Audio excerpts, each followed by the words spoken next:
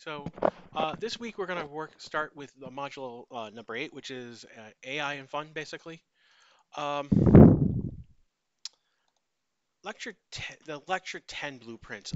Pretty much it's the blueprint in actions, but it's like you know what a transform is, you know what word coordinates, you know what look like all of these slides for the most part, you know already. Why is it? Wow, slides are acting weird. Points and vectors, addition, subtraction, normalizing, scalar dot product, forward. So basically, there's a whole slides about things you've already worked with before. Useful if you go back over it just to review. Um, so slide 13. Um,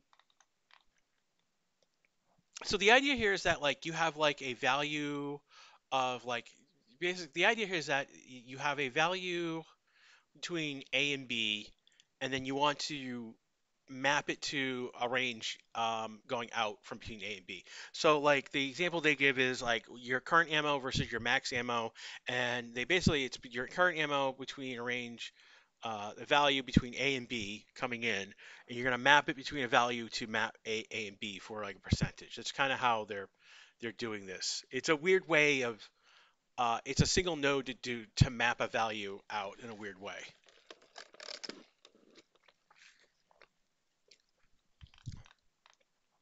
Um, Unreal has a tag system. The tag system is not as bad.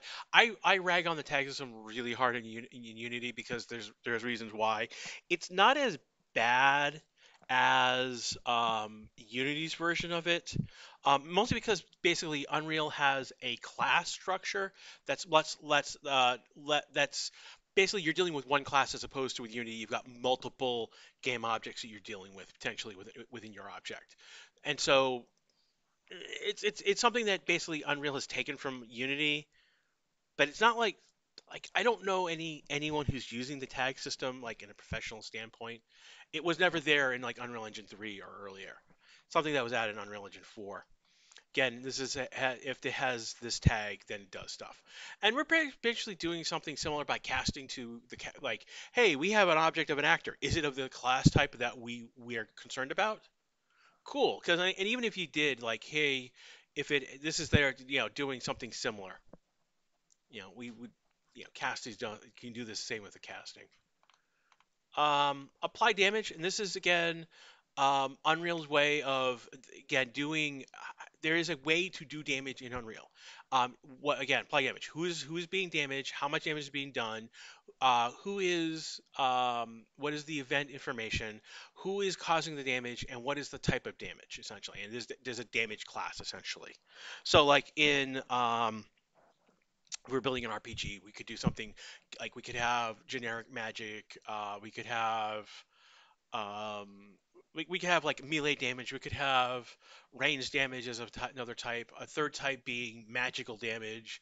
And then maybe we do psychic damage for the heck of it, and then all our damages are like applied based on that in some way.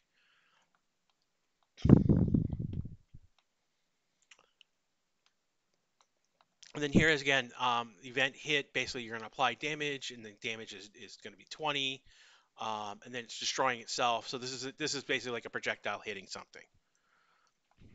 And then this is event any damage. So an event that has this set up, they're now taking the damage value and then doing something with. In this case, reducing health. And again, here they're reducing health, but then not doing anything after the health has been changed.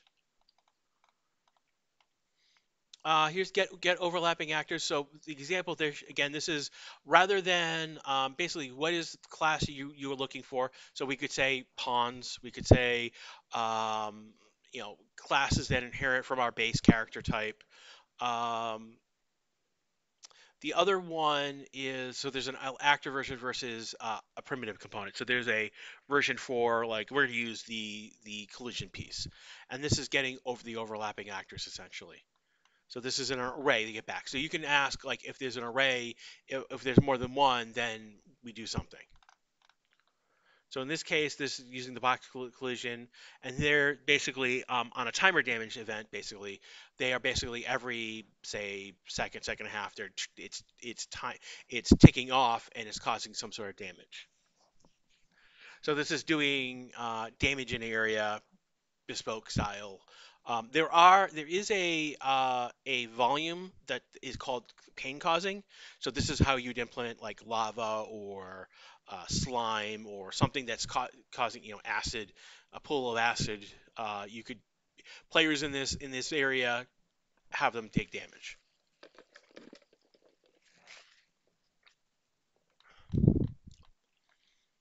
Here is add child actor component. So yeah, this basically adds an actor as a component of another actor. So in this case, they're basically adding a weapon. Here's spawn weapon, add child actor component. So what is the target itself? Trying to remember, here is the child actor component there. So you're setting it in the class. So weapon blueprint. Spawn emitter attached. So this is it's adding emitter attached to an object. So one of the ways we saw that we could do this is basically we spawned um, an object spawns an emitter upon itself, as opposed to whereas we were spawning emitters just into the world itself. Like if we were using the first person template, we could alter the I'm trying to think alter the projectile the first person template uses. So when it hits something, before it moves itself in the world, it spawns in an emitter in its place. So we can be like lighting up like the world, for example. And here they're actually doing that event hit, spawn emitter, and then destroy actor. So they're using the fire emitter. And this is the AI move to. This is going to be the one that we're going to use a lot of. Basically, here's this AI. Basically, the pawn. Who are we moving? We either give it a destination point or we tell it follow a particular actor. Acceptance radius, how close it needs to be, and then stop on overlap. And then this is the normal exec. What we do when it successes, when it gets to its point. If it fails, it's going to go out here. And there's also movement result. They're showing in this case this is a switch. Success blocked, off path, aborted, invalid. So we can do something based on these as well. So this would come off of success. I guess success would be the one we pick. But and here is again they're going to a particular destination. They're setting this variable next point, and this is again what we're here self being the actor that it's in. So we'll actually use this in a blueprint class.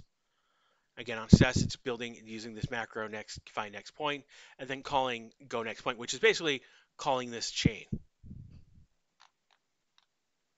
Execute console command. Won't be useful right now, but actually be useful. What actually we use this in the we actually use this. It's an example in the networking class because we're actually there's a console command to um, when you join a server, it is you're opening an IP address essentially, and it's a console command that sets all that up. Again, in here they're going on death, restart the level. This is a single player command. So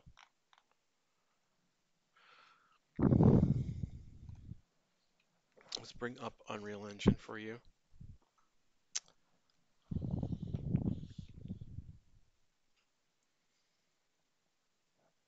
And today's going to be a relatively quick lecture given what we have to do. Let me see, Corn Game. This is your group.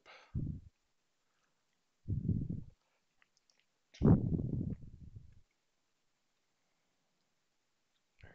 So for the content draw, I'm going to go back to content. I'm going to make a new folder, lab 08, and I'm going to make a new blueprint class of actor. This is going to be BP rotating example. And this is actually your first assignment piece. And I'm going to go in, I'm going to the content draw, and go to my props. And the first, not props, I want shapes. And I want the, no, come on. Where's the, here it is. I'm going to use the, so in the example they use the shape cone, I'm going to use the quad shape pyramid, mostly because it's going to be easier to see the rotation on this as opposed to the cone itself. And then I'm actually going to go and I'm just going to add a sphere. If I can type sphere. There we go. And I'm just going to just make this half its size. I'm going to move this up 100. And I'll put this out 200. I'll do 150. 100. There we go. 100 will do the job for what we want. And I'm not going to worry. Just sake of having materials on here, we're going to do use the hex pulse on the orb, and I'll just use this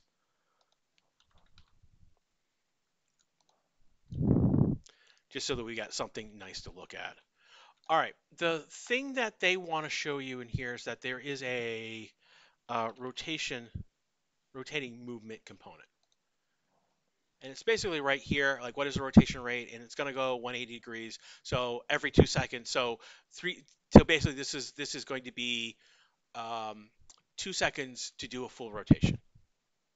360 will be 1 second, and then 720 will be half a second for a rotation. And again, we're going to just rotate around the Z. And I'm going to compile all of this, and I'm going to go back in my map here, jump back to my Lab 8 folder, and I'm going to drop this in here, and we'll press play. You can see, where is it? There it is.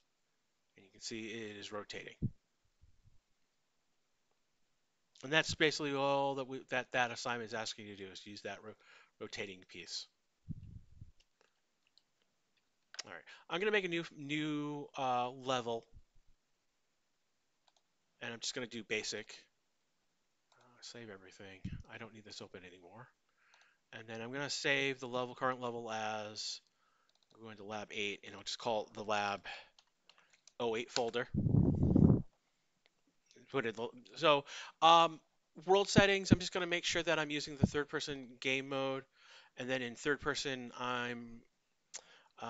what I want to do again is I want to go to my third person folder, blueprints, close starter content. And I'm going to copy this into Lab 8. So I'm going to copy here. And in this version, I'm going to rename this to BP AI. And just so that I'm keeping myself clean, I'm going to go back into the blueprints one more time. I'm going to copy this again. And in this case, I'm going to rename this one, rename BP Lab 08 pawn. All right. So basically what I'm doing here is basically I've got this is going to be the 08 pawn is the one that's going to spawn into the world. So we jump in and yay, there we go. And then I'm going to go to the BPAI, and this is one that I'm actually going to put into the world.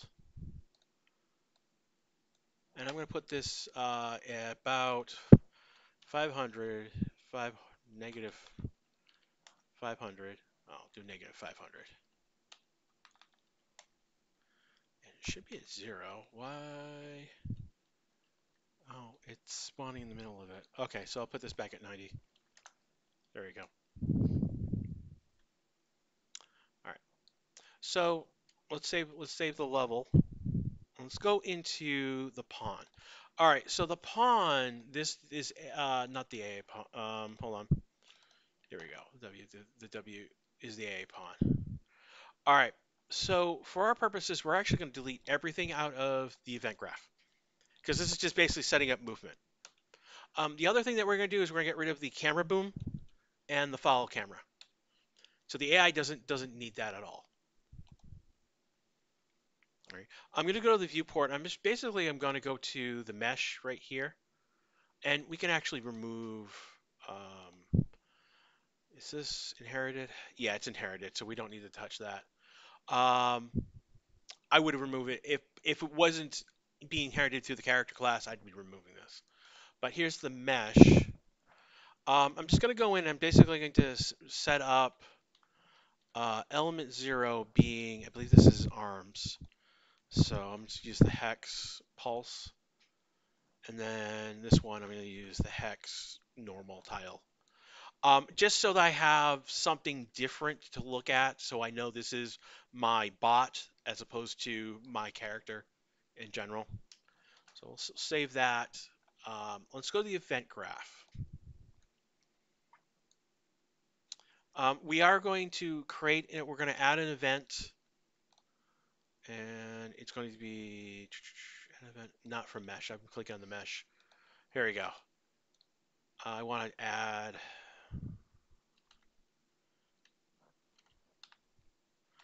Wow, why is.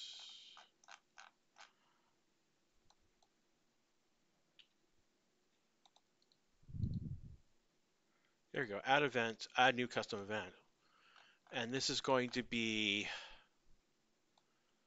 Um,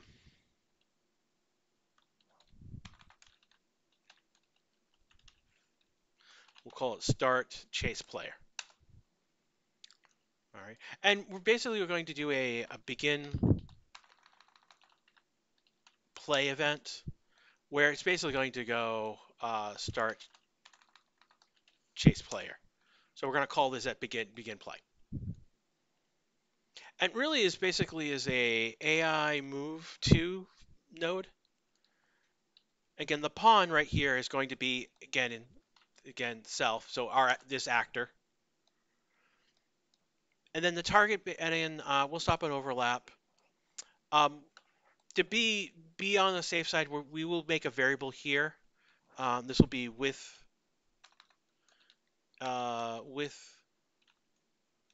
in range, and this will be a float. We'll compile, and then the within range we'll set to 25 for our purposes, which is bigger than we need to, but it's okay. And we'll plug that into the acceptance radius. So then target actor, basically what we want to do is to get player controller.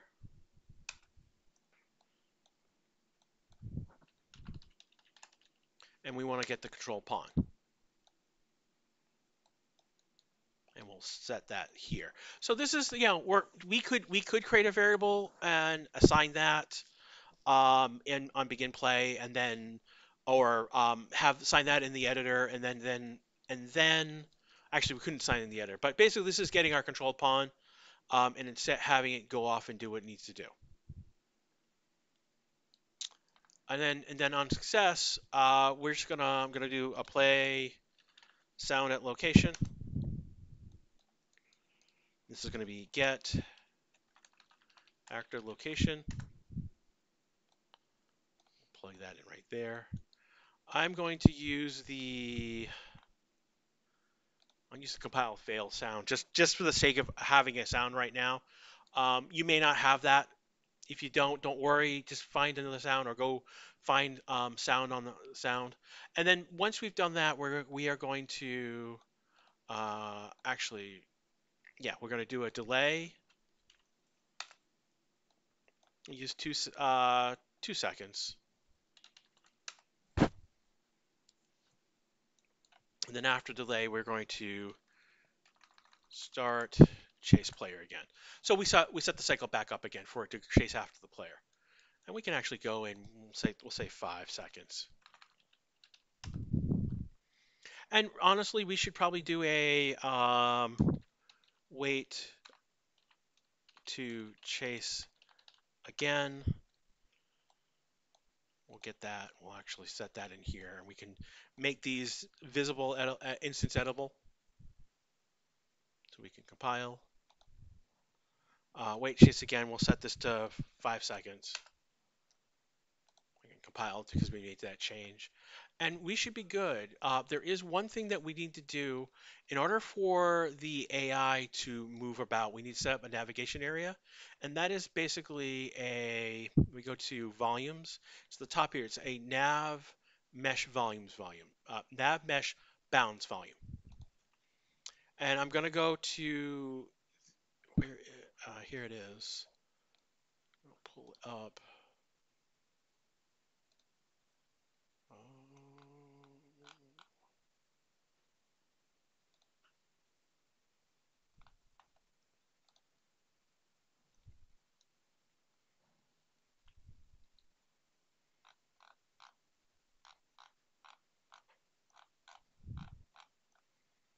So I'm going to do 20 by 20, and I'm going to do 4 high. Now, the one thing about the nav mesh volume is I'm going to pull it up for 1 second, and you will see that right here that it is sitting on top of the volume. And that's the problem with that is that it doesn't count the surface underneath it as being part of the volume. So for your purposes, just bring this down. I'll make this 350 down, just so that basically this surface area is inside this volume now. So I'm going to grab them. I'm actually going to make them 1,000, negative 1,000 off in the distance. And I'm going to save everything. Let's go back to my world settings. So I have my pawn. I should be good at this point. I'll just press play, and you can see that they are now running towards us. And then they will wait 5 seconds. And here they come. I'm going to run right towards them.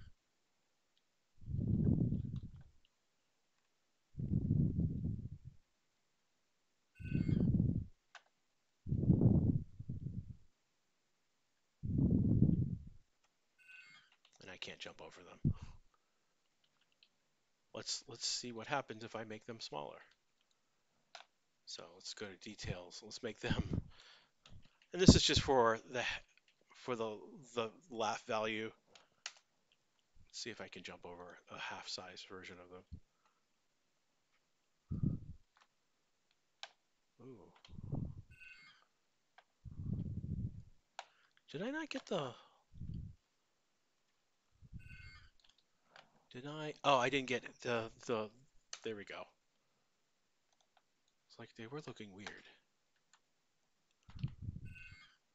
So I'm not getting the.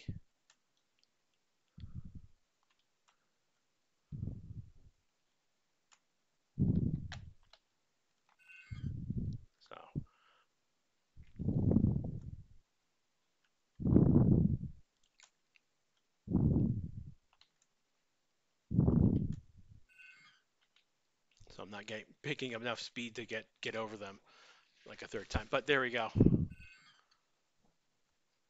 And that's pretty much what your assignment this week is about. Again,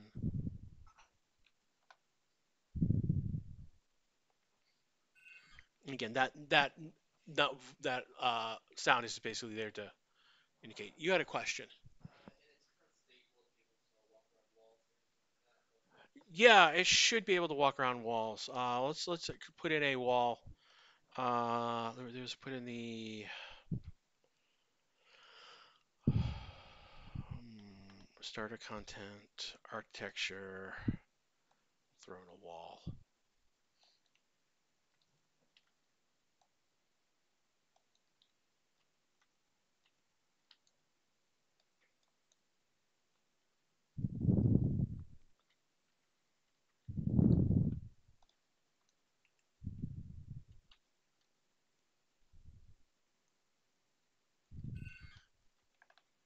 So we'll go right around it. See, it went right around the wall. So let's make this even more acute. Let's make this 90 degrees.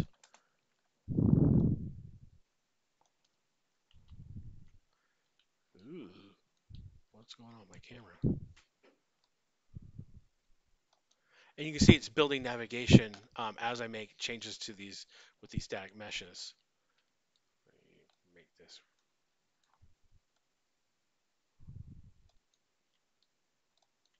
move this in. Okay. And then I will just duplicate you.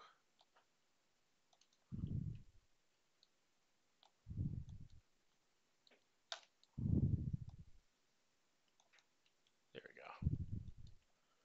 So if I press play,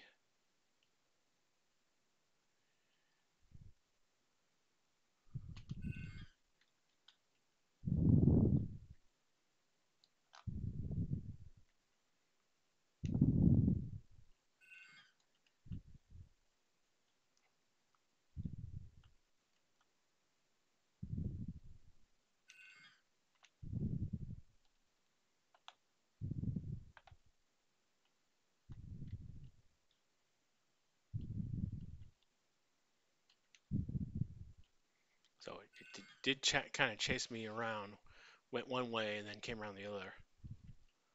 Let's see which way it goes. It goes this way.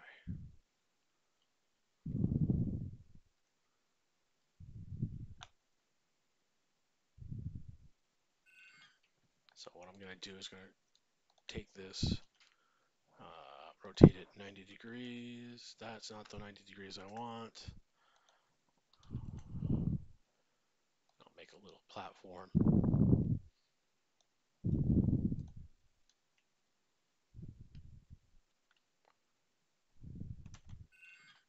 Can I get up there?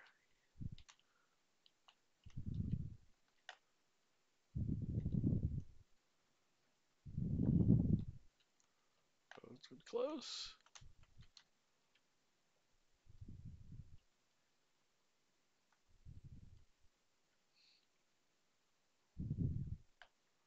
Did it lose me?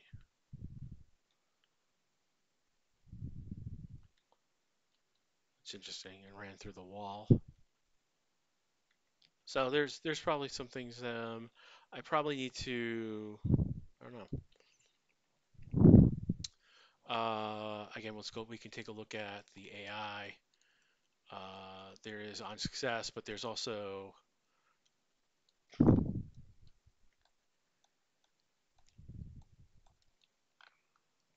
this is the switch. So we can then, we'll break this link. We can then on success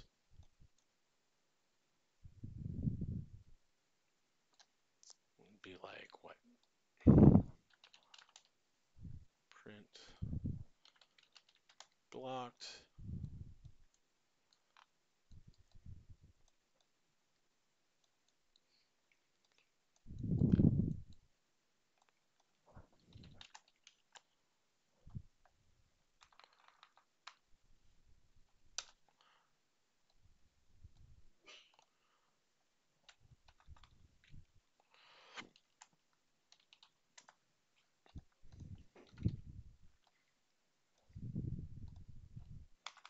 Let's see what it did.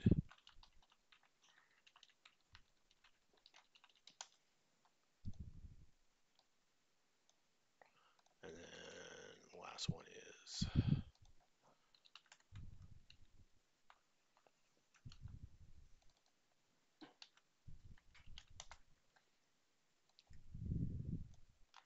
so we can see what happened when I jumped over.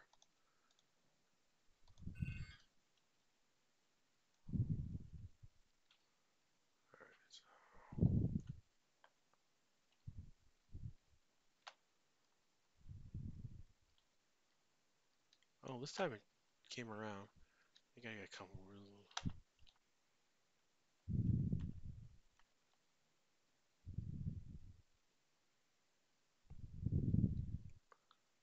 I don't know. I don't know what happened to it this time.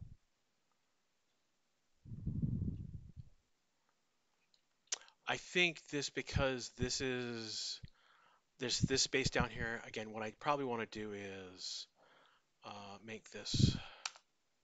Nope, that's not what I want. Uh,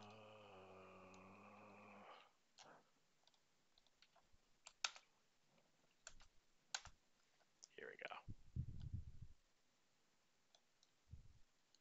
That should have changed the navigation just enough.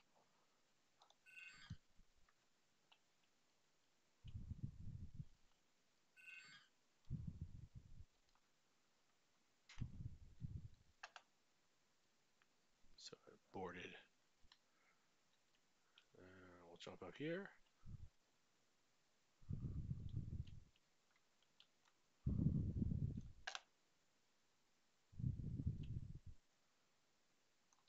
So again, we'd probably have to figure out what's going on with that. Oh, it might have gotten too close. I don't know.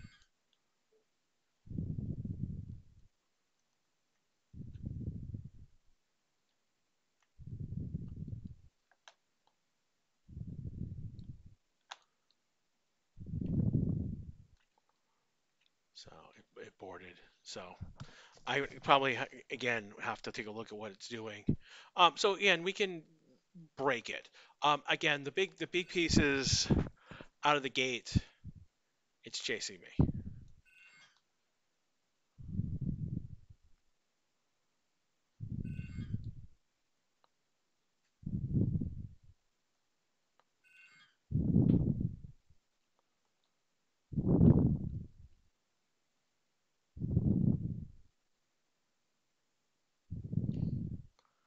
Huh. Wonder what's going on. Again, it wasn't having as much issue with the on the switch scenario. When just basically on. Let's bring this down. Just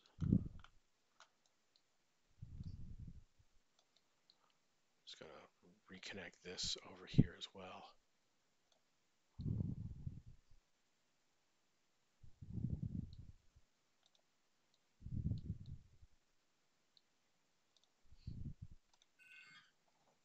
Did I compile it? I did. Save everything.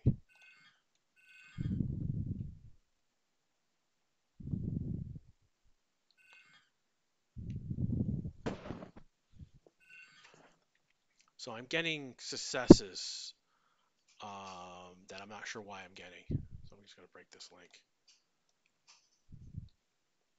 So, so ultimately, I mean, this is basically what we're doing this week. We're setting up an AI. We're setting up an area for the AI to work in.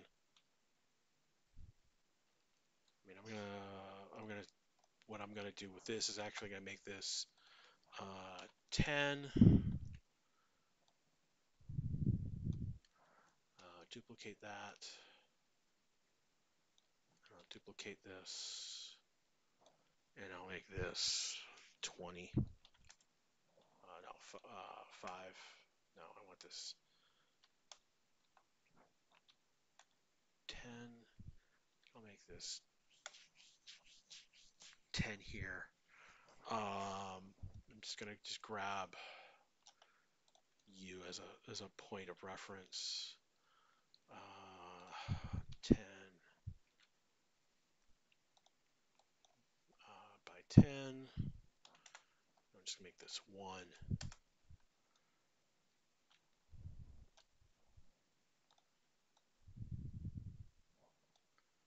I'll make you 5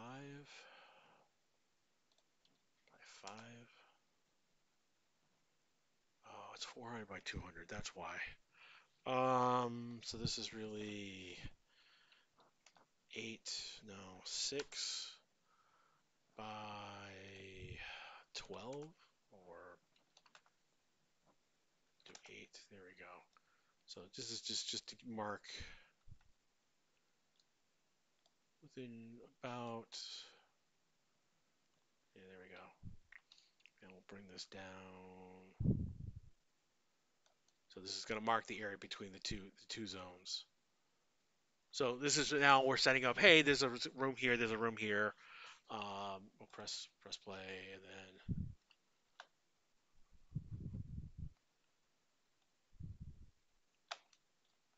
here is, yeah, let me remark this.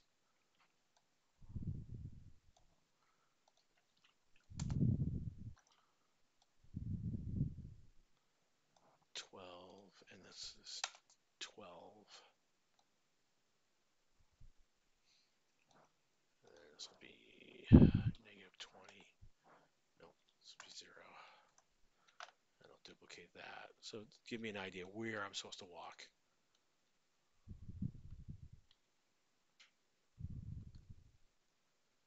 And I'm going to cut across. Oh, he's following me. Followed me up to a certain point. So again, I got to re-trigger him to follow the player again. But here we go. Here is the the area that you'll follow me. Open to here.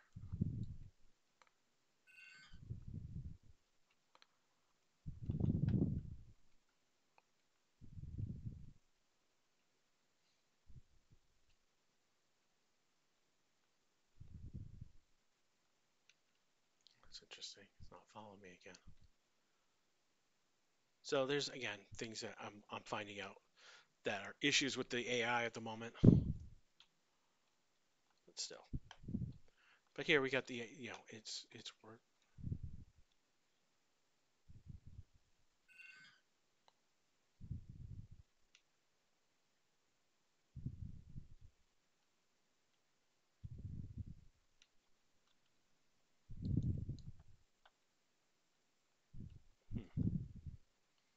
It's losing the reference. I'll have to figure out why the multiple it's not working with multiple mesh boundaries.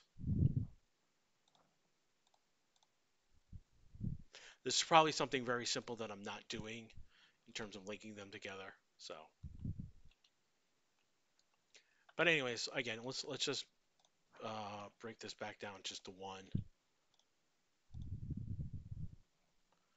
Yeah, we'll do 20.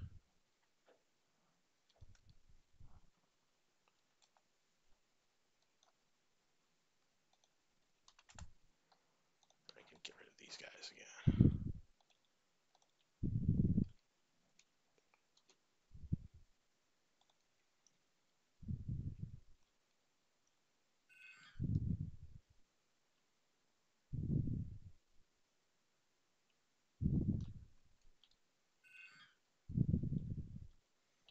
So, any other questions? No? Okay. All right, so I'm going to stop the recording here.